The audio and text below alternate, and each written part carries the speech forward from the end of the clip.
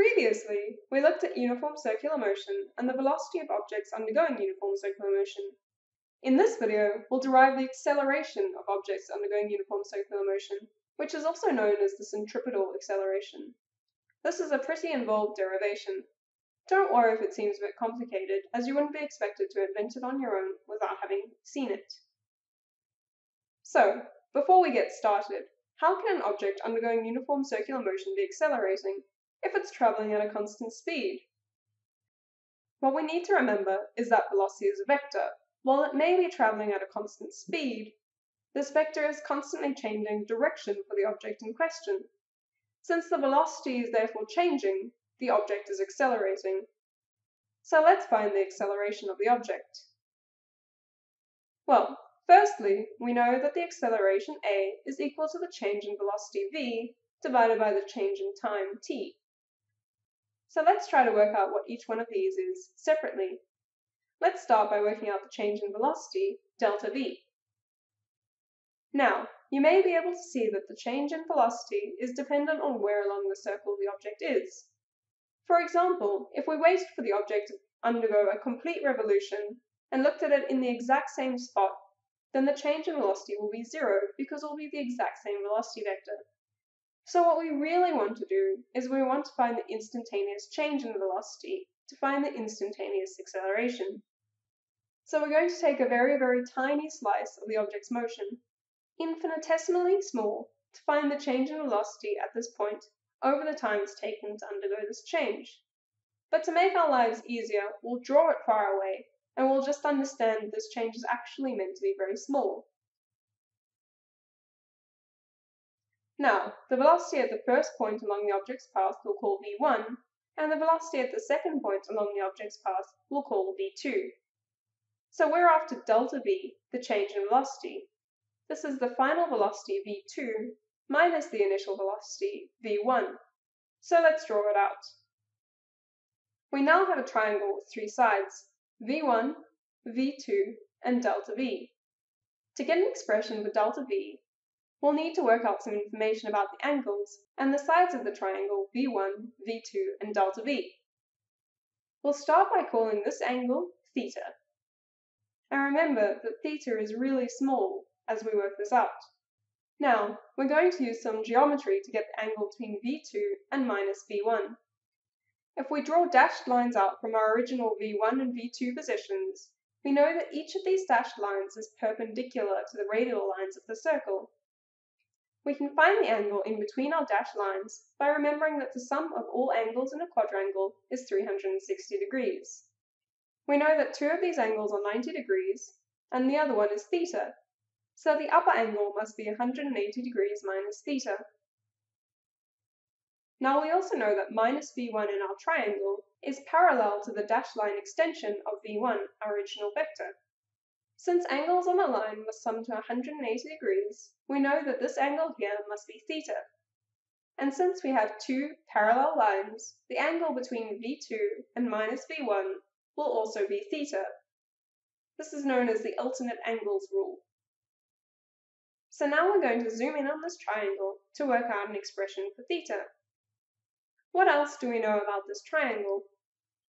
Remember, we're considering uniform circular motion, so the speed is constant. This means that the length of v2 is equal to the length of v1, as these are both the magnitude of our velocity vector, and these are both equal to the speed v. As both of these sides are equal, we also know that our triangle is an isosceles triangle. Isosceles triangles can really help us out in problems, because if we cut it in half, we know that we'll get two right-angled triangles. This means we can use SOHCAHTOA, our trigonometry rule.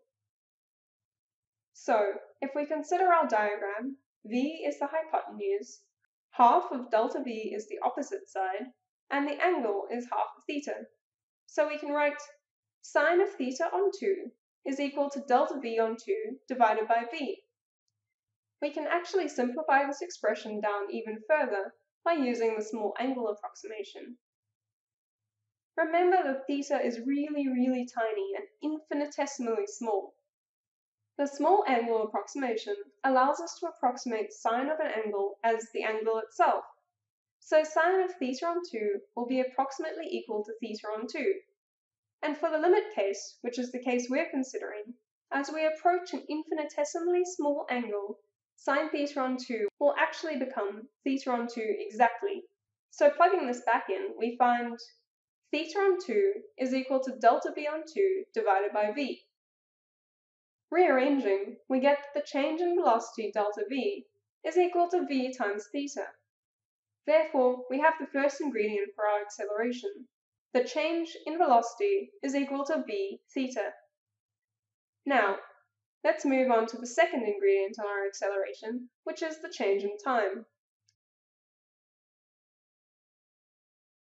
Since we know that the speed of our uniform circular motion is v, we can work out the change in time, delta t, from the distance it travels. So we'll redraw a diagram with the object at 2 points along the circle. Now, as we know from circle geometry, the length that the object travels is equal to the radius of the circle times theta, the angle in radians over which the object has traveled. Therefore, we can find that the distance the object has traveled is r times theta. We also know that the speed that the object is traveling at is equal to v, the speed. We can now plug this back into our change in time to give us the change in time is equal to r theta on v. We now have expressions for both delta v and delta t, so we're almost there. So the acceleration is equal to the change in velocity over the change in time, and we're looking at an instantaneous moment in time.